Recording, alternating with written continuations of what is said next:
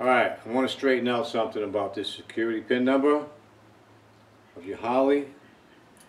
Try to get this confusion a little bit more understandable here. No matter how hard you try to get your PIN number off this bike, your bike, my bike, any bike, it ain't going to happen. You can't just punch a bunch of numbers, flip a on and off ignition switch, this, that, the other thing. You can't do it. You're not going to get the PIN number off this bike, no matter what. The only way you're going to get this PIN number is either to buy the equipment that reads the PIN number, which mostly just Harley Davidson has, and it's not cheap, and you're probably going to use it once or twice in your whole life and spend way over $100 for it, or you're just going to take it to the dealer, or if you know somebody that well enough that'll just read it for you, repair shop or something. Other than that, you're going to take it to the dealer, and yeah, the dealer's probably going to charge you for that number. But then you'll have it. You'll have your number. If you think about it, it wouldn't make sense to be able to get a number off the bike anytime you wanted to. Let's think of it this way. Let's say you're sitting at Pizza Hut and you're inside there having a pizza, and then I come along, I like your bike, I like the way it looks, so I just sneak over to it and push a few buttons and I got your security number, I got your PIN number.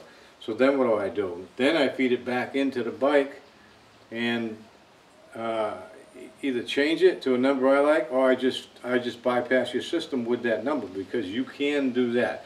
Once you have your number, once you have the number to this bike or your bike or any bike, you can feed it back into the bike and bypass the system and start the bike and go. That's without a fob, a key, or anything, once you know that number. That's why the number is not easy to get. That's why when Harley Davidson sells the bike, when the dealership sells the bike, they ask you, what do you want for a PIN number? And you tell them, and they program it into your bike. And then after that, that's the number. You should write it down. It should be in your manual. You should remember it somewhere. And if you ever needed to start your bike without the fob, because you might have lost it, the battery might be dead, somebody might have stolen it, it could be broken, a million things, you would still be able to start your bike as long as you knew the number. That can be done. But getting the number off the bike itself, you doing it by yourself without equipment, not going to happen. So I'm hoping this clears up some of the confusion that's been going on, because I was led to believe that I could get my number off this bike. I was shown a way of getting a number, but it turns out it was a part number, not a PIN number. And I've sort of been enlightened since to know now that you can't get the number off the bike. I don't know what the number of this bike is. I'm either going to have to go to Harley or buy the PIN security number reader, or I have a friend that owns a shop, a Harley shop, and I'm going to ask him to give me my number. Once I've done that, then I'll be able to start the bike without a key or a fob too.